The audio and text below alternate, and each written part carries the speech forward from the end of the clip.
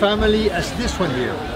And this one here was originally produced in Miami in a library.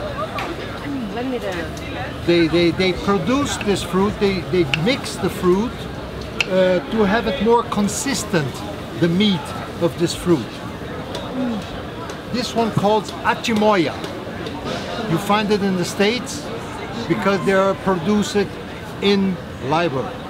They make a mix of the seeds of the fruit with fruta do conde, the fruit of the count, and named it achimoya. This is better to eat because it has a very strong meat. The other one is very soft, and when you split it, it falls. See?